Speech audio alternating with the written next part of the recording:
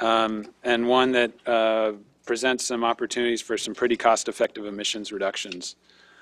So we're proposing, again, a 40% reduction in emissions from this source. And we want to get at that through financial incentives, through specific bans and regulations on limits on use of HFCs with certain global warming potential values in sectors and applications where there's lower impact gases available or alternatives available. And an HFC phase down, global phase down like we've done for the other F gases under the Montreal Protocol, is widely seen as the most effective way to do this globally and address the problem. There's a lot of momentum to reach an agreement this year. We hope that happens. If that doesn't happen, we'll consider our own phase down in California. Europe's doing it, Canada, Australia, Japan, others are looking at it. So that's something we'll look at if there isn't a global agreement this year. This plan, as I mentioned, has a new economic analysis, which includes the direct costs and direct economic benefits associated with efficiency savings or potential revenues from various approaches to reduce methane emissions at dairies or waste, as well as HFCs and the other measures in this plan, the wood stove conversion as well. It doesn't include societal benefits or costs, just the revenue from a project and the costs from a project development. What it found, especially on the organics pieces, I mentioned that dairy piece and the landfill piece are waste streams that we would like to capture value from. There's potential value from there, potential significant value there to the dairy industry and other project developers, especially if you can capture low carbon fuel standard and RIN credits under the federal renewable fuel standard. Those are obviously uncertain.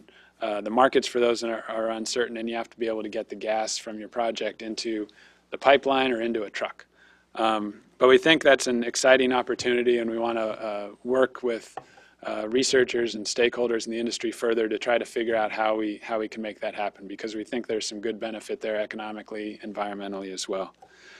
Other strategies that don't produce potential revenues, or look more costly and deserve continued support, I think, from the state. But again, this is something we certainly welcome your comments and input on, and something we want to continue to look at and refine moving forward.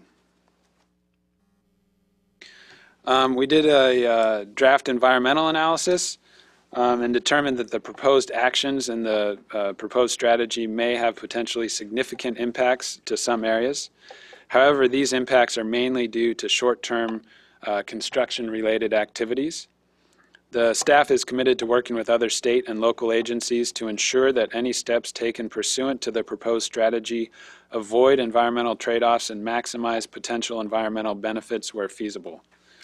The draft environmental analysis was released for a 45-day comment period, which started on April 11th, 2016, and will end on May 26th, 2016.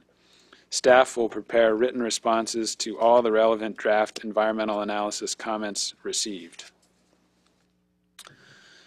So next steps were we will present this strategy to the board on May 19th. The comment period ends on May 26th. And in late summer or early fall, we will present the final strategy with comments to the environmental analysis to the board for approval. Contact information for many of us there. Please feel free to reach out to any of us with specific comments or questions. You can go to our website as well, where you can comment on this strategy, and we certainly hope that you will do so. And you can find other information as well. With that, I want to let Jenny Lester-Moffitt with the Department of Food and Ag give a couple comments, and then we'll hand it over to our Environmental Justice Advisory Committee.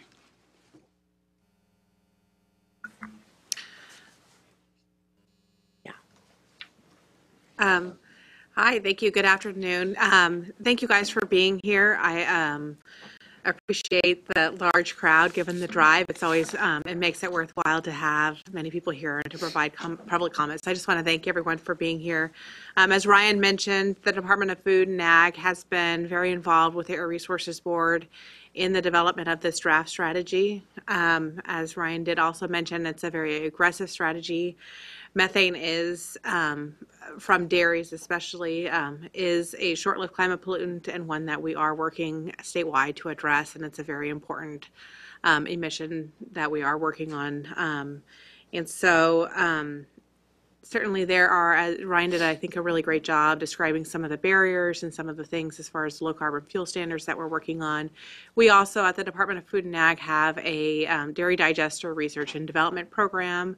We received $12 million last year through the Greenhouse Gas Reduction Fund program, and funded 5 digesters, most of them down here in the Bakersfield and throughout the San Joaquin Valley. And so there are opportunities in the state to really be able to tap into some statewide funding. There are also opportunities for federal funding as well. So I think the more that we can look at some of those creative solutions to achieve these goals, I think are definitely wins for all of us around. Again, I want to thank you for being here, and I look forward to hearing all of your comments. And that's all I'll say for now. Thanks.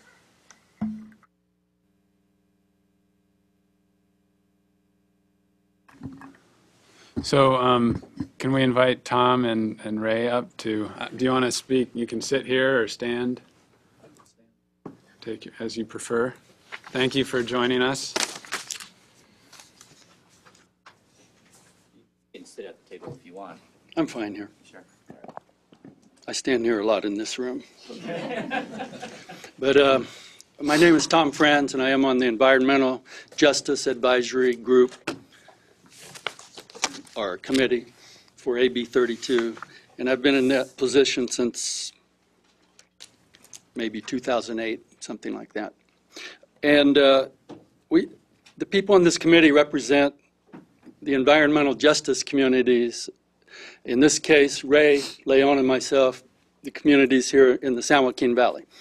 In other words, we represent the people who breathe the air and perhaps suffer environmental consequences of things like climate change and, of course, the toxics and other air pollutants that we have in our air. And the American Lung Association just noted that Bakersfield has the worst air in the nation. We've had that title before.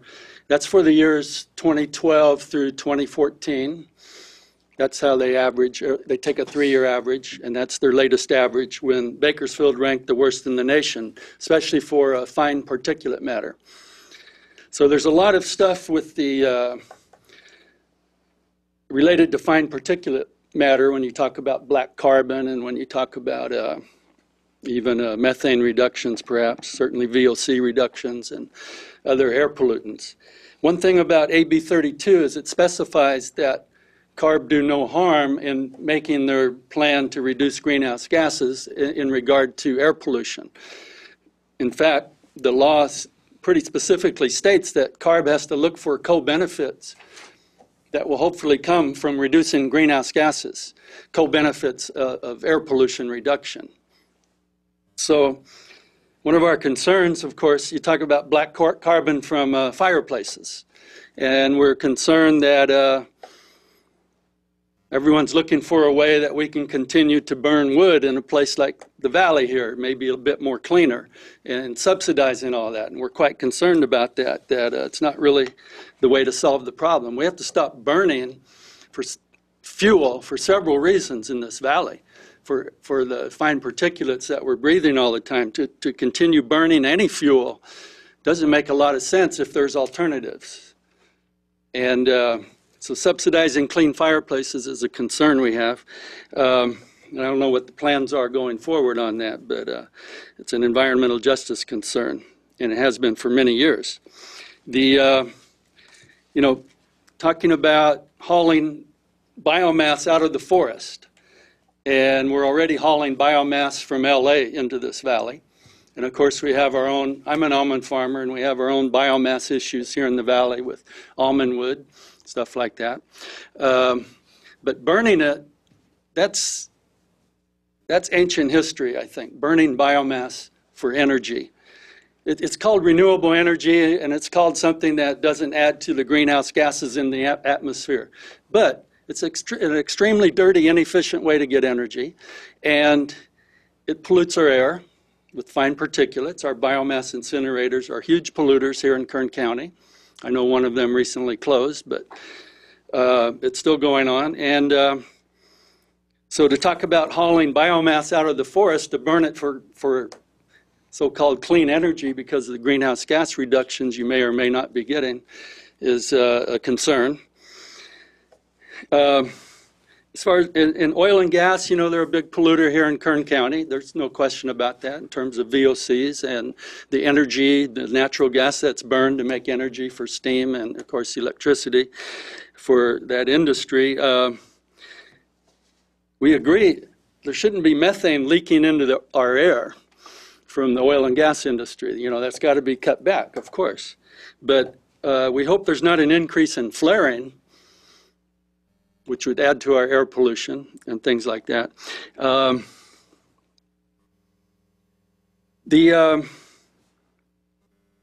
dairy digesters, for similar reasons, are problematic, perhaps, because we're talking about making a fuel that will be burned here in the valley to maybe it'll be burned a little cleaner than diesel, that's true, but there should be ways not to make that methane in the first place and to return all of the energy in cow manure back to the soil, which is really the traditional way to farm.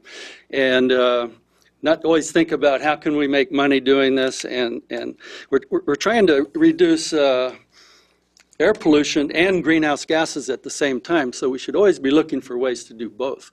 And the best way to reduce greenhouse gases, in my opinion, as a farmer, is to take carbon out of the air and keep some of it back in the soil. Always return as much as possible to the soil. And I know that's expensive to do. It involves composting and stuff like that. And removing manure before it starts to degrade so that you still have all these nutrients. Any dairy farmer knows he can grow a crop with dairy manure, but he's got too much of it. But there's farmers all around that can use that manure. So to just talk about turning it into a fuel without talking about what you're going to do with the co-pollutant, all the ammonia that's in there, what's going to happen to all that ammonia? If you're not mandating reductions in ammonia that's just being wasted in our air at the same time, you're not taking a big enough view of this methane reduction. So I think there's some false accounting going on too, that when you burn something and call it renewable energy, you're not adding to our greenhouse gas burden. You're certainly adding to it in the short run when talking about forest products and so on. You know, the last thing we need right now is adding a lot of CO2 to our air from burning fuels. I think environmental justice people who are concerned about getting co-benefits and so on see burning as a real negative, burning any fuel for energy at this point. Electricity is the way to go. On my farm, I've reduced my fossil fuel use by at least 80%. Mainly by pumping all my water with solar panels and driving electric vehicles for 90% of my transportation needs, all using solar panels. That technology is so easy, but you know, that should be incentivized for farmers. Yet, if you start making methane from digesters, we might start going backwards. Instead of moving towards electric motors for everything, including transportation, using solar energy to power those motors, then you know, instead of doing that, we're promoting internal combustion engines, basically. That's a step backwards, I think. So I'll stop now.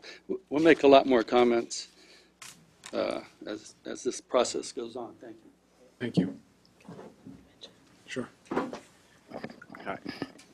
One thing I just like to thank you for your comments. And one thing I mentioned our dairy digester research and development program, but I failed to mention some of our other programs that we have at the Department of Food and Ag. I think you're absolutely right that there are a lot of opportunities to really be creative, and digesters, you know, I float the idea of the manure menu, which may not be so palatable for a lot of people, but there are, and I think we need to be comprehensive in how we look at all strategies for reducing methane emissions from dairies. One of the programs that CDFA has been involved in is the Healthy Soils Initiative, and it is looking at finding opportunities to compost not just dairy manure but other items as well, food waste, recycle, organic material from cities and stuff like that, and be able to really look at opportunities for incorporating those into the agricultural arena.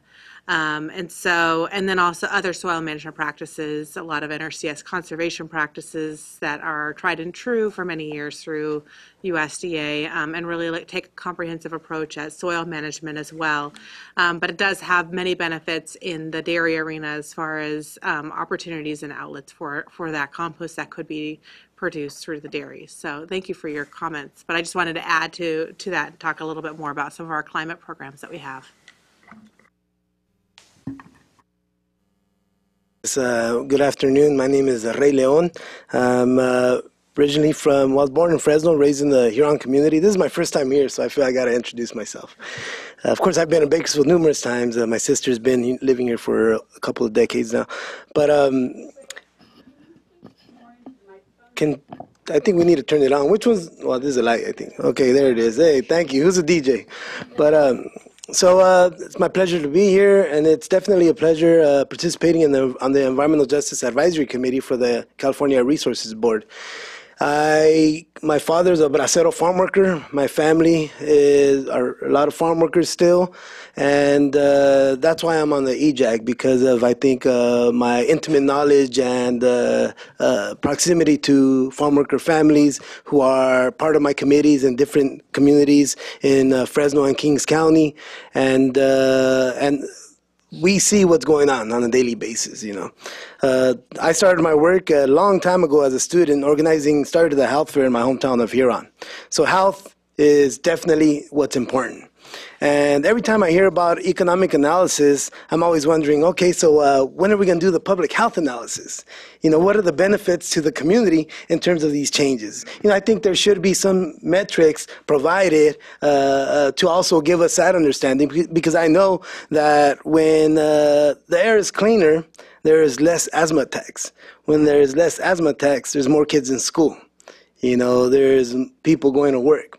Those are also economic items that we should take into account in the public health analysis. For years now, I've been doing this air quality advocacy at the Air District, and they have an economic analysis as well pertaining to the impact on businesses and corporations, but never really is it on people. We really got to try to figure that one out, because at the end of the day, that's what we're talking about. And there's ways of innovation that we can move forward to be able to benefit both, business and community. But I think Professor Tom France really broke it down just now. In terms of, basically speaking to staying close to natural systems, right? Incineration, we know, is not good. It's something that is under the umbrella of the renewable portfolio standard, painting it as if it's clean, but we know that it's actually worse than natural gas power plants when, an incinerator, a biomass incinerator that creates or generates energy. We're crazy about generating energy, which is definitely important, but we got to do it in a way that's not going to impact the health of families. And Valley Leap, my organization, I forgot to mention, Latino Environmental Advancement and Policy Project, we've participated in fighting off new power plants. That because power plant closed down in the Central Coast, where the air is clean, even with the power plant because of the winds and what have you. Of course, if you live next door to the muffler or you're by right next door to the muffler, you're going to get a bad hit of some pollution. But they close one down over there. All of a sudden, they want to build one up between some of the 2-3 poorest communities in the state because, you could use ERCs, emission reduction credits. I call them emission remove and emissions relocating, credits, which are really negative in many cases because at the end of the day, while they reduce emissions, and I think this has something to do with the whole cap and trade, and it's kind of, I think, for the environmental justice community, it's kind of like, all right, so we're going to give credits, and where are they going to place them? Usually what we've seen is that environmental justice communities are the recipients of the pollutants that the credits are paying for, which has been the case regionally, and the fight that we've been a part of to try to keep that from happening. Both the ones that we participated in fending off have been the Avenal power plant and the Parlier power plant, which literally they want to put them next door to communities that are, farm worker communities. And those of you that know, farm worker communities, more so than the general, low-income public, has less access to healthcare, which is just another weight on the downward spiral in terms of a healthy community. And I know that because I see it. Family members. I got family members that are also truck drivers, so I have a unique perspective on that as well, and so forth. But the natural systems, I mean, if we haul it off from one field or from one spot to another, we use it with technologies that are still very dirty, and I'm talking about diesel, PM 2.5. The main suspect that is attributable to over, I think, 2,000 premature deaths per year in the valley still. Right, we have the 99 and the 5.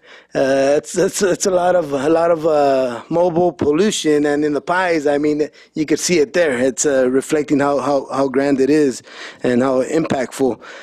The San Joaquin Valley continues to be the dumping ground for other parts of the state. There's a landfill in one of the communities I work with in the city of Avenal, where they get like 20 tons of or 200 tons of garbage per day, and they don't bring it in on an electric, heavy duty truck. They're bringing it in a diesel, truck, and that's a lot of trucks. I mean, 200 tons. Think about it. That's a lot of diesel trucks. So, and one of the issues that we've been dealing with is that due to the landfill's, I think, deficient practice, emissions have been released, and community members are getting sick.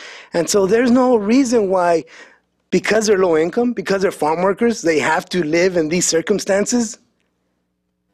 Definitely not. That shouldn't be allowed. And there should be a voice at the state level, and I think in every agency, to ensure that that doesn't happen. And just my last point. Oh, well, I want to say in terms of the goal with Cal Recycle for landfills, definitely. We're in the process of doing a campaign. We got a community garden to try to, we compost our stuff for the garden, but try to, figure out, with other folks to make some of that happen. And I think that's a good goal. I think that's a very positive thing, and I'd like to, learn more about it. Definitely electrify all the water pumps. I still see water pumps that are right next door to electrical lines, and then there's a big old, what is it, tambo. I'll say it in Spanish. Let's see, who could translate that? We're failing here, man. We're failing here. Un tambo, like a drum, a 50-gallon drum, full of oil, because I guess they use it, and then there's big oil all over the ground. It's just electrify, especially those that are next to the electrical line. And about 2 miles away, there's like 10 megawatts of a solar field, generating clean electricity.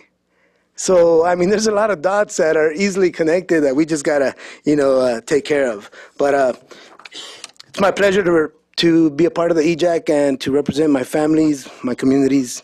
Thank you. Thank you very much. I appreciate your comments on the health analysis, and that's one thing I neglected to say. We do have a health section in there.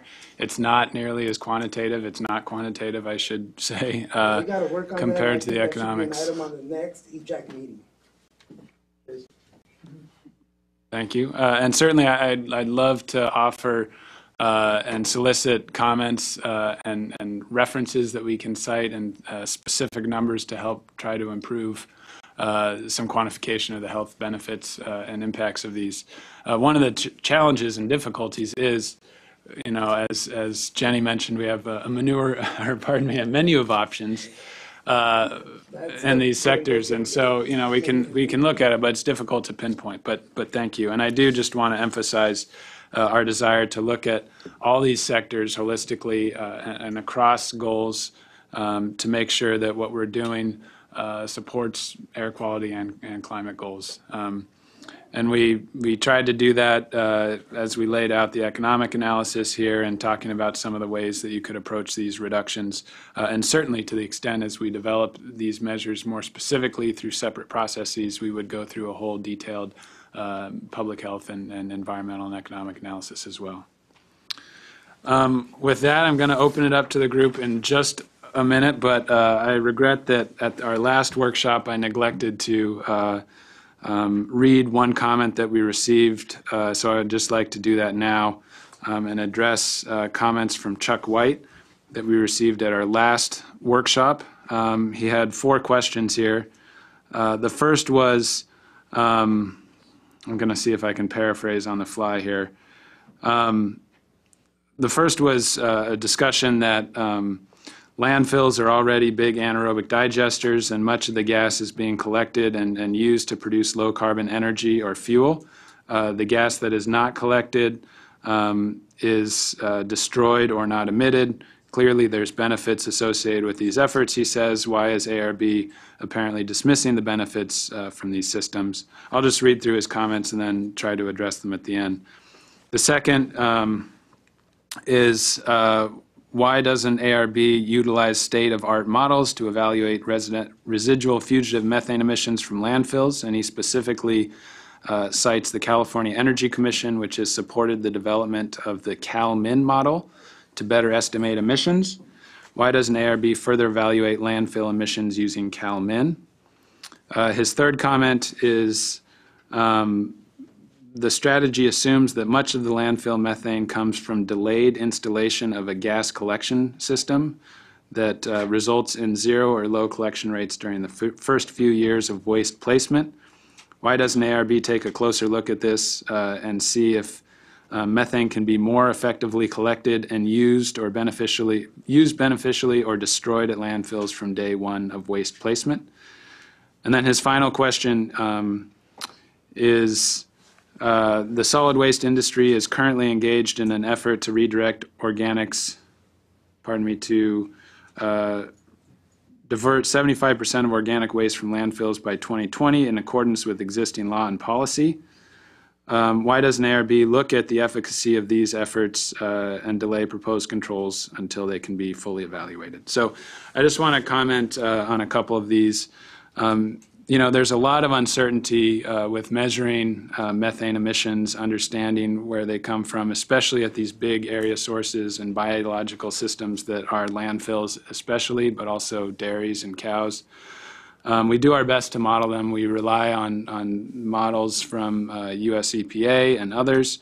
We are looking at the research, working with CalRecycle, especially on the landfill piece, but all the agencies to try to make sure we're aware of the research, supporting research, and we want to continue to do so to improve our understanding of methane emissions at landfills in California. We're using the best science that's available today, at least in our minds, and working again with CalRecycle to make sure that we're all comfortable with what we're doing, and we will continue to work with CalRecycle and are committed to try to further refine our understanding of emissions from landfills in the future. What we do know is that landfills generate methane and will continue to generate methane as long as organics are being placed in landfills. And we think there's beneficial alternative uses for those organics through compost or through energy production. So we want to continue to pursue those efforts, and we think that the proposals and the proposed measures in this proposed strategy are in line with and build off of current state policy and goals. So thank you, Chuck, for those comments, and I apologize that I didn't get to them at the last workshop. Hopefully anybody on the internet who provides comments, we will get them today, and I will read them and address them. So with that, we want to open up the mic. Please, if you're inclined, state your name and your affiliation. We are recording this. It'll be posted on our website. And any comments received, we will, related to environmental analyses especially, we will be responding to as well. So do folks have to go to the mic because we do have mics? Yes, I believe so. Please come to the mic. Thank you.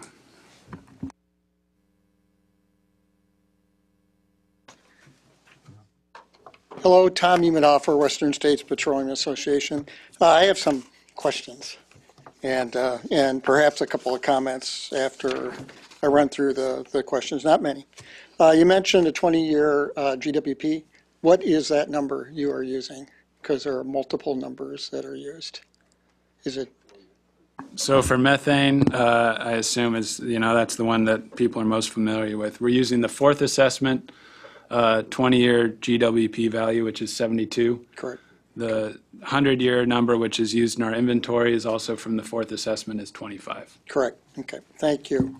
On your slide number 7, you noted for carbon black, you noted clean fuel rules and ship engine and fuel standards. I was wondering, are those covered under the other programs? As you know, ARB has quite a few ship engine rules that we've implemented over the last few years. Or is there something new? Covered under, these are all existing programs. Correct, and that's what I was, this is the basis of what you're working from. Okay. Okay. On slide number 12. Okay, and I'm glad Edie and Floyd are here. Because this is going to be their first conflict in programs. So here you have your basis on 72. Other programs are based on 21 or 24. So am I to assume that if there are emission reductions done under other programs, maybe 32 programs that we're working on, that we multiply those emission reductions by 3.5, whatever, 3.2, whatever it is, so that you understand that those programs are accomplishing the goals of this program? Because you have different programs that have different GWPs. I'm not sure that I understand the question. I think what you could do is divide this by essentially 3, but whatever the factor is, if you're inclined to look at it in 100-year terms. So for example, the dairy manure one goes from 21 to 7 and change. And that's, how you would compare it to the inventory. But okay, well, you just essentially said what I said backwards. Okay. So I'm with you. I'm with you. If we could take this and divide it by 3.2, and that's our goal, based on what we are doing on other programs, that's fine. And that really leads to my only comment on this. There are some industry sectors that are involved in this that have not been so much the focus of past district rules, ARB rules, regulations, and AB 32. Gas and oil industry is. And in your slide 15, you allude to the rulemaking that's going on right now. We call it the methane rule for gas and oil industry. And if what you're saying in your strategy that program addresses what you want to do in terms of addressing methane emissions, we would understand and agree with that. What we are concerned about is there's a disconnect between AB 32 and this program. And that would be something that would be really troubling for us, i.e. a cap within a cap. We're already subject to a cap. And from your targets, it appears that you're on the same page. Floyd is here. He's involved in that program. So it appears you're on the same page. But we certainly would like some kind of assurance as we go forward that we're not dealing with a parallel separate program to AB 32. So that, I think that's where we're gonna leave it right now. We will be providing comments.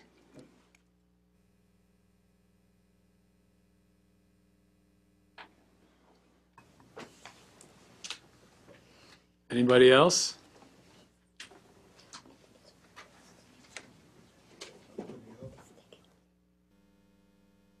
How about, okay, we got one.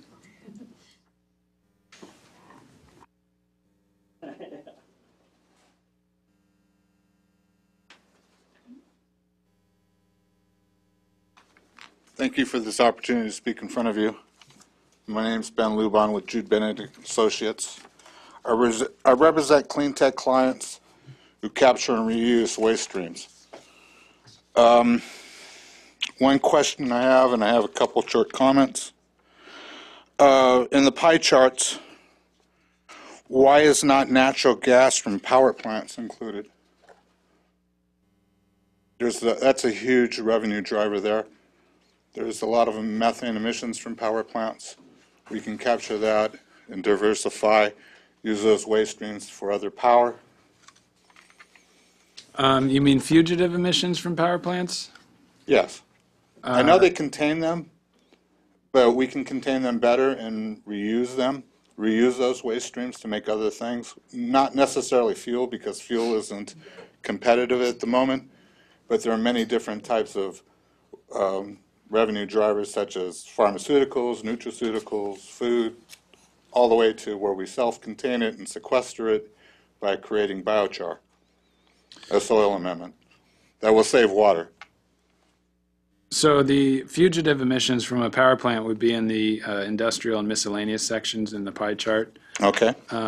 The opportunity to produce electricity from these waste streams is included in the economic analysis. You know, there's more value at current credit prices if you can produce transportation fuel. There's more costs too, and Okay. you know, there's uncertainties associated with that. But we address that in the economic analysis. We're not prescribing one over another, but you know, acknowledge that both are options, and there's existing state programs that incentivize both. Okay. I just like on landfills, waste conversion, anaerobic digestion is an incineration.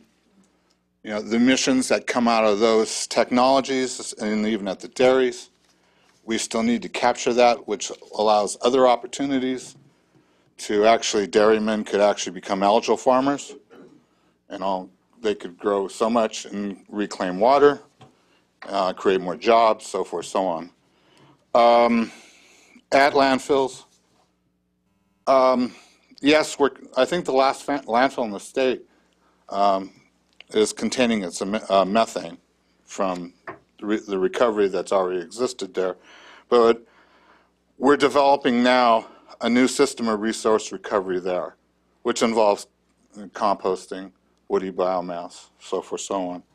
So, you know, I work with especially the disadvantaged community. You know, 25% of the financing from AB 32 allocations is supposed to go to the disadvantaged community, because certainly emission producers are not by the country club, but they are in the hood. So let's see if I have anything else. Questions? Been lobbying to see capture and reuse in the vernacular. I commend the people who have worked on the draft regulations. It's good to see something from my input of the last 2 years has finally been accepted, because that is the money driver. You know, sequestration doesn't happen. We can't sequester whatever into the ground. It's going to go somewhere. You know, it might not, but if we can use those waste streams again, we can make more money, create more jobs. Woody biomass, don't need to recover that, although at the landfills, since some of the woody biomass power plants are being closed down, we can use that and create better compost and mix that with the biochar. Actually, our state is going to create the international standard for biochar. It's a 6-year program already. Let's commend that. And then lastly, a lot of these programs, they've been proven at the bench level, and they've also been proven somewhat at a pilot project. But the Little Hoover Commission in October is going to examine how we can change the financing laws and the drafts. So because right now they're not eligible for some of the AB 32 allocation money. So it would be great to see where these programs, new technologies, are addressed in October. And Commissioner Pedro Nava is driving this. So we just finished with the Salton Sea this month, and I won't talk about the Salton Sea. So thank you so much, and keep on doing the good work you're doing. Thank you.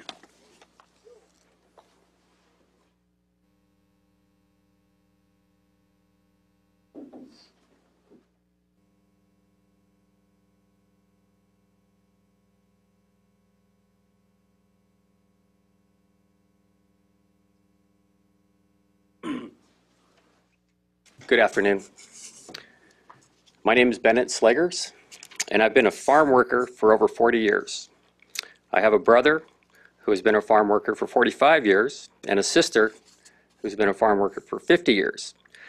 Together, we also supply a monthly salary for over 100 families. I will let our industry leaders in the dairy industry address the technical analysis of your proposal, but I would just urge you to adjust your proposal to use an incentive policy rather than a regulation-based policy, and to extend your time to something that the dairy industry can achieve and live with. We have personally been planning a digester for many, many years, 7 or 8 years, I believe. We are getting very close to construction, but with our experience, this process has taken much time, and it will take any dairy much, much time to accomplish. Thank you so much for your time.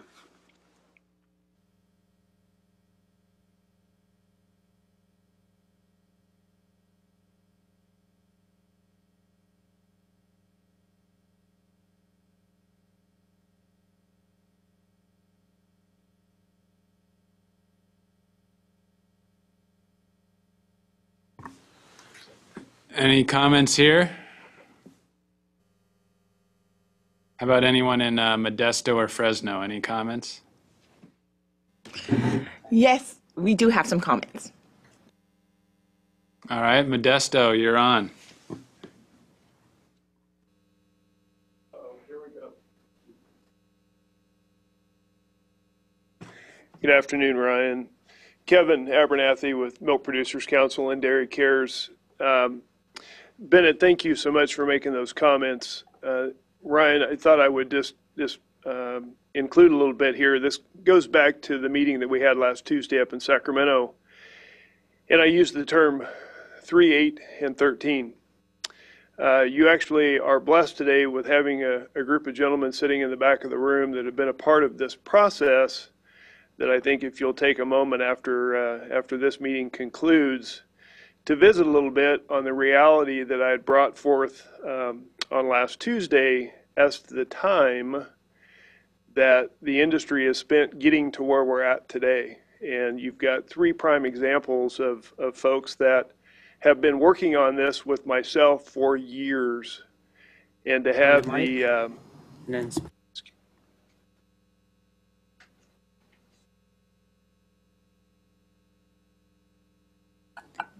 we have a technical difficulty here. Okay. There we go. Now we're back. So I just wanted to highlight that for you folks, and as we were talking earlier this week on the ag sector portion, I want to overemphasize things that sometimes we take for granted, and the amount of funding that CDFA was graciously able to get from the cap and trade to help kickstart this program, multiple iterations now, has been key to the economic viability of producers being able to actually go out and get incentive funding along with capital funding to build these projects, Ryan, like the one that you were at a few weeks ago there in Bakersfield. So in the absence of a voluntary incentive program, this all goes away, folks. That's the cold, stark reality. If you make this program regulatory, the incentives to start this endeavor that we all are hoping to get a chance to do, that falls by the wayside very, very quickly. And as all of us know here, working with the San Joaquin Valley, whether it comes to stationary sources, whether it's our icy engines on farm, anytime that Rule 4702 kicks in and it becomes a part of a regulatory process, those incentive funds go away. And one of the reasons that the California dairy industry and the families are so concerned about the talk of a regulatory program is that we see the future of those incentives, which will make this thing a reality for all of us and help the administration address climate change, will simply go by the wayside. So with that, thanks again for holding these meetings throughout the state.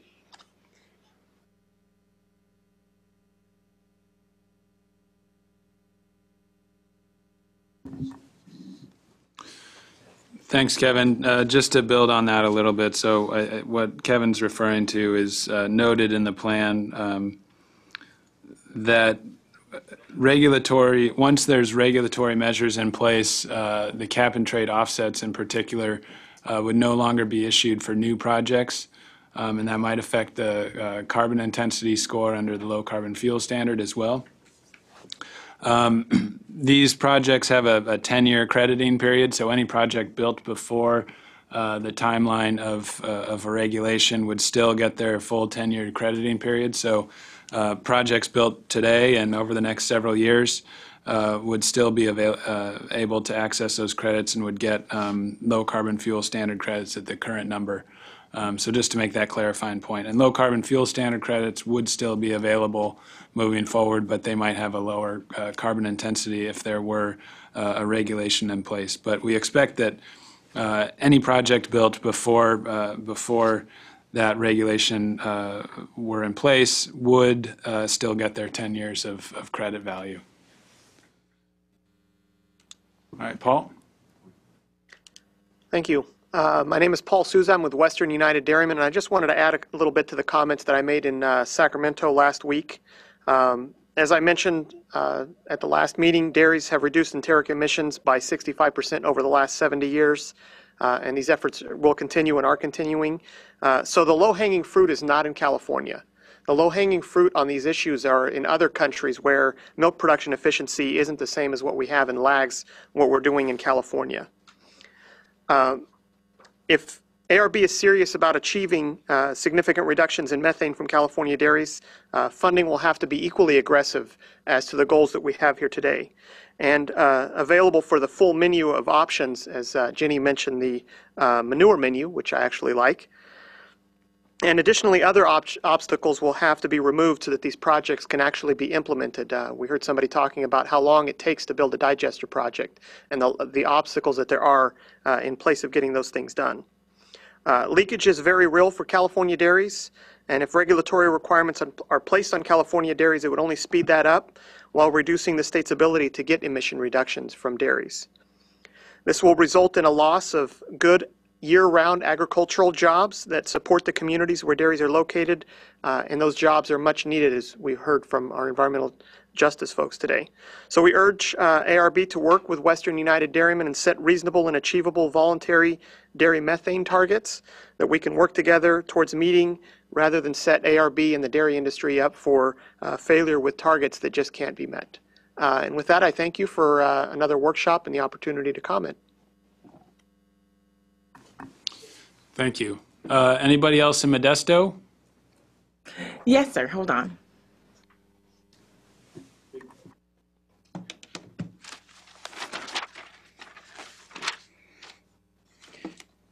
Hi, I'm JP Cataviella with Dairy Cares. I did comment at your last workshop, so I'll avoid repeating myself as much as possible. I did want to respond a little bit to an issue, an important issue that I think Mr. France brought up, which is the issue of cross-media impacts. Specifically, he mentioned the concerns that he has about burning fuels into the future, and also the potential that we do things that might increase other types of emissions. I think he mentioned PM, VOC, and ammonia. Those are concerns we share as well. We agree strongly that cross-media impacts can and should be minimized as we proceed to take steps to reduce methane emissions from dairies. One way we can do that is to ensure that methane is captured, at least in the short term when it's captured, we do as much as possible to use it to replace dirtier fuels such as diesel. In the long term, and I think this is something that we should all kind of be thinking about a longer term scale as well as a short term scale. There's other opportunities to use methane as a cleaner burning fuel than many others that are available. For example, fuel cells come to mind. So we really could create a stream of fuel that can be used to, in the short run, make things better, and in the long run to make them even better than that. We do have issues which we've mentioned before, but I'll mention them here in this context with the problem with going too fast. We're concerned about the schedule here, the very aggressive reductions that really, because they're couched in a regulation, become a mandate, that those could lead to us making some of the wrong choices, such as too many electricity projects or things that might do exactly what Mr. France is talking about. And so we think we really have to have a balanced approach, and having that balanced approach depends on having enough time to implement wisely these solutions.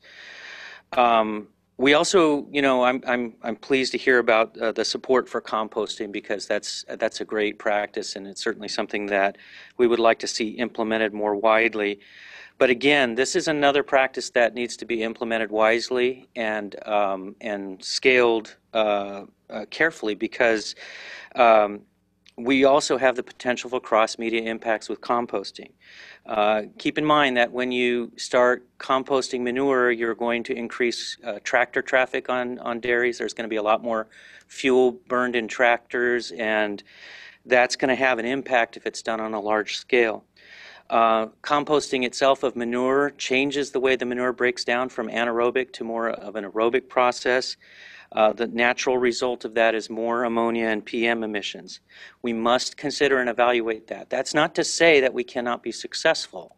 We just need to be careful and judicious as we move forward, and we're concerned that the time scale on this kind of works against us in that way. And then I won't get into the details of scrape conversions, but they raise many of the same issues that composting would raise. And so, we're urging a deliberate approach.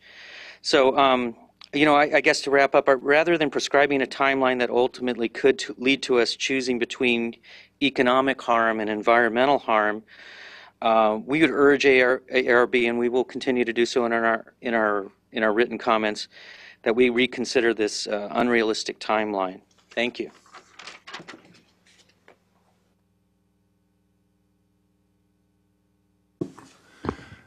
Thank you, JP. Next. Modest. Did you want to ask him a question? No, please, go ahead. No? Okay. I'm Steve Brink from the California Forestry Association. I'm nervous that we don't have a careful look at the wood waste stream in California and how to dispose of it.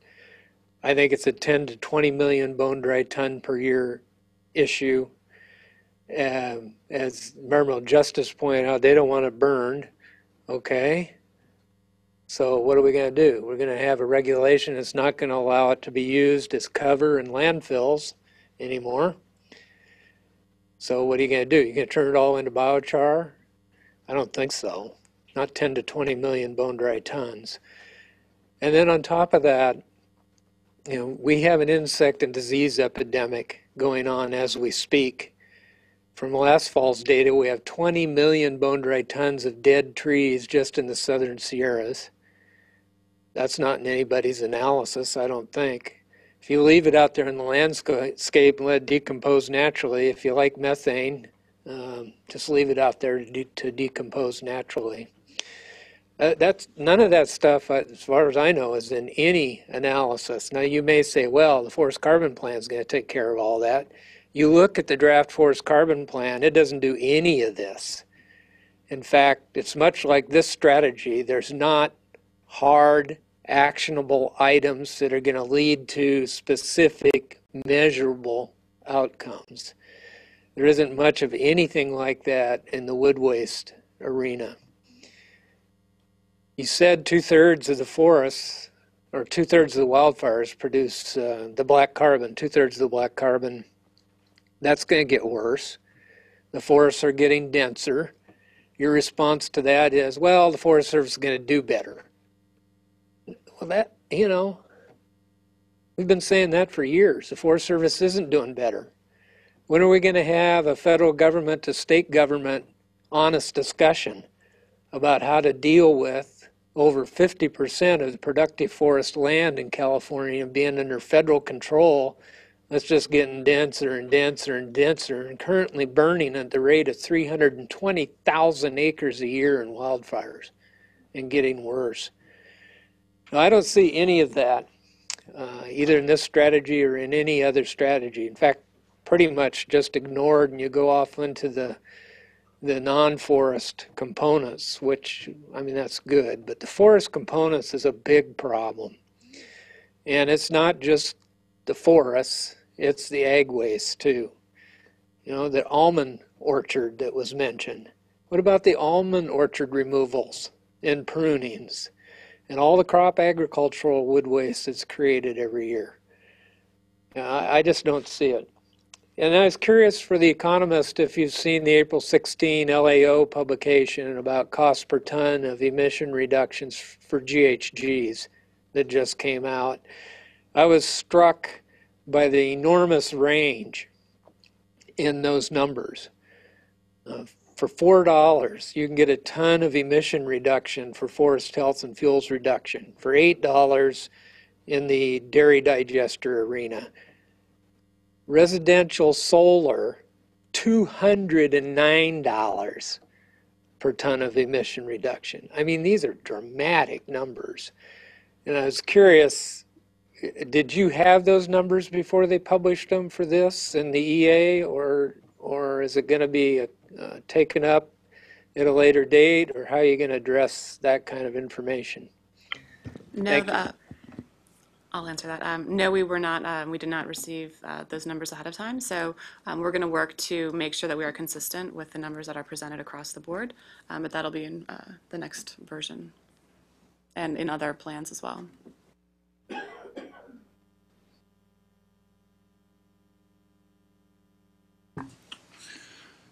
Thank you. Anybody else in Modesto? No further comments from Modesto. All right. How about Fresno?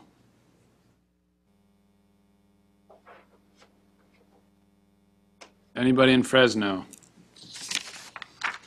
All right. We did receive one comment from online from Luis Almedo from the Environmental Justice Advisory Committee.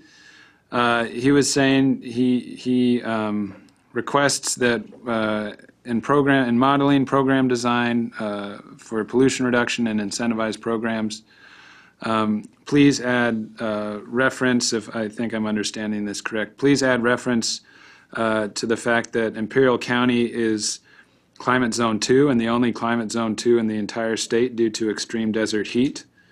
And it should not be categorized in region 5 with Southern California and other counties that have cooler temperatures.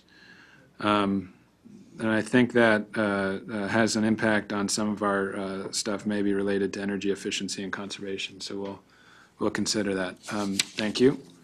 Anything else from internet? All right, any last calls for Bakersfield? Anybody in the room?